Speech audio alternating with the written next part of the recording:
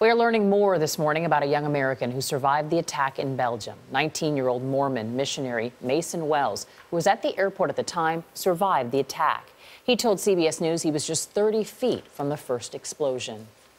The blast was very loud, and I think it actually picked my body off the ground for a quick second.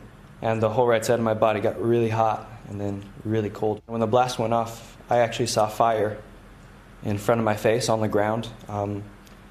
And the four of us were actually kind of surrounded by fire for a quick moment. Such a frightening image. Mason's parents, Chad and Kimberly, flew from Sandy, Utah to join their son in Belgium on Friday. Just the reunion with him was indescribable.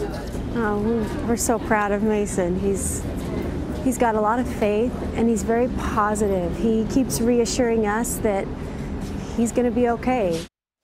Mason jokes that he may have been born under a lucky star. He was in Paris at the time of the November terror attacks, and he was just a block away from the bombing at the Boston Marathon 3 years ago.